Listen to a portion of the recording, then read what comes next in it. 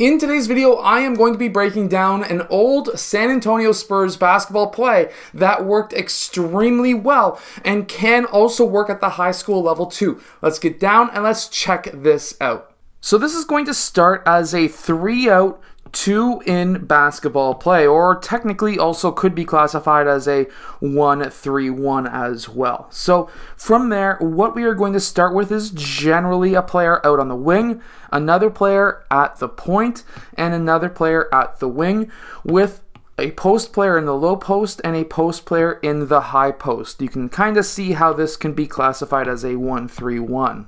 From there, what we are going to have is the point guard pass over towards the wing, and then we're going to have that low post player, he's going to be popping up, and then that high post player is going to be popping down towards that low post when that pass happens.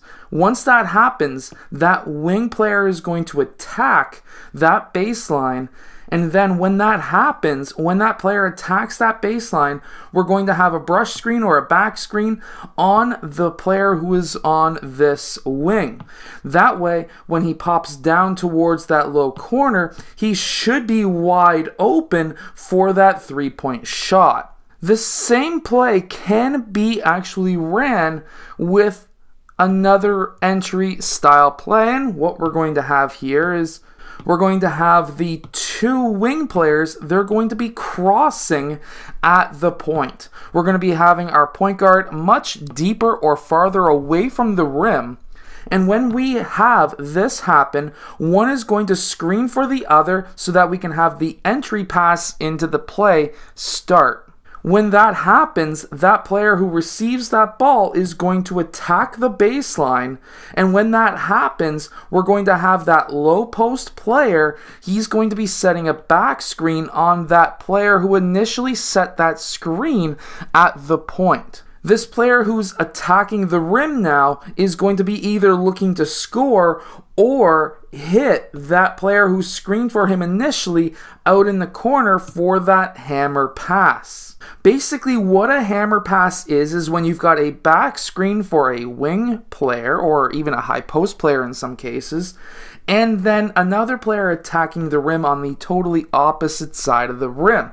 Now, why this is effective is because you're going to really commit a lot of eyes to what's happening here. Meanwhile, this player on the far weak side is going to have usually zero or very few eyes on him, which then allows him to be wide open for the three. You can even start this with one of the wing players cutting across the baseline and then the other wing player popping up, getting a screen from the high post player. And that's what we are seeing here. We've seen that cross with the players, but instead, one of the players, instead of crossing, will pop up almost like an elevator screen, like what we see with the Golden State Warriors. When he receives that ball, in this case it's Kawhi Leonard, yeah, this is an old play and an old video, but it works extremely well. And then after Tony Parker passed over to Kawhi Leonard, he then will receive that ball. Now, if he's being overplayed when it comes to the defense, you can have that screener pop up and kind of have a relief pass to him to get to Tony Parker. This is why we sometimes can't run plays like this at the high school level, because they're not always smart enough to be like Matt Bonner and have that relief pass, but that's okay. We can teach our players this. We need to be teachers, not just coaches. So when we teach our players to do that at this time, when we have Tony Parker attack the baseline, check out what's happening over here. So if we rewind just a bit, look at all the eyes on him. And we can actually teach our guards or even the player who is out on this wing to recognize when they see all of the defensive players' eyes on them, they need to attack the basket. And if we can teach our players to do this, that even in a 5-out offense, when we have a player attacking on the ball side and we have a 5-out offense, for example, we could have this player set that back screen for this player when this player on the other side drives towards the basket. And if you really want to have the complete guide to the 5-out basketball offense, make sure to go check out the link down in the description below. But here, going back to this play that we see here, we see Tony Parker attack the baseline, and then we see Diaw setting that back screen for one of the top 3-point shooters for the Spurs. And when Green was going down towards, it looks like Green anyways, I'm probably wrong, but when he has that cut, we have that back screen, Green cuts down towards the corner, and he is wide open for that 3-point shot. And I was right, by the way, that is Green. I can tell by his shooting form and the number I forgot until now. So if you're looking for a fantastic play to run, it's really not that hard to run these unless you get into situations when you need relief passes.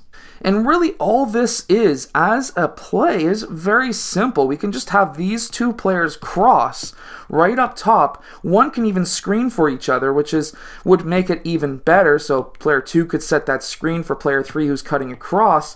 Player 1 passes him that ball. And then, after that screen, we can have player 5 pop up.